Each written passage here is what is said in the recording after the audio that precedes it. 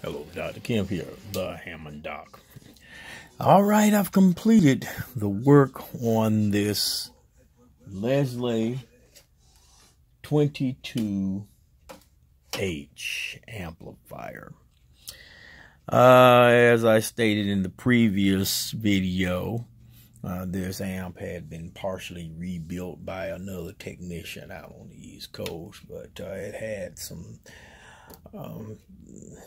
things that needed to be done to it to bring it up to Hammond Doc standards, and so I replaced the volume potentiometer, just put in a brand new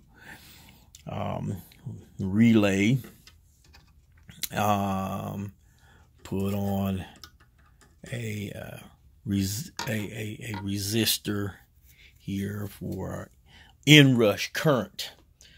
Want to suppress that inrush current. That's very, very important to do that. So I put that in. Removed the brake system that was back there. So I got rid of that. Just jettisoned that thing. Got it out of here. Now I'm getting ready to take this amp outside. Let's see what you got in here. Okay, you got a 200. Got a 220 microfarad. Okay. Cathode bypass capacitor. That's fine. That's all right.